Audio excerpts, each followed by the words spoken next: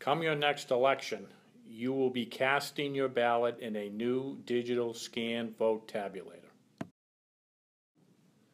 When you arrive at your polling location, you will check in, be handed a paper ballot, and enter the voting booth as you have in the past.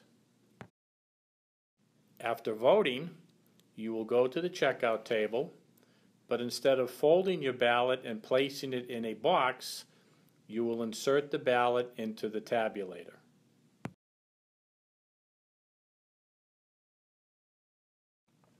On election day, before any ballots are cast, the tabulator will produce a paper tape zero report verifying that all candidates are beginning with 0 votes. Marking the ballot is easy. Using the pen provided, completely fill in the oval to the right of the candidate of your choice. You will continue this process until all choices are marked. The ballot can be inserted one of 4 ways: face up or face down, head or foot first. Whatever manner you choose, the tabulator will accept your ballot. By watching the LCD screen, you will see that your ballot was successfully cast. If you make a mistake on your ballot, for instance, filling in more ovals than what the race allows, the tabulator will alert you of the mistake.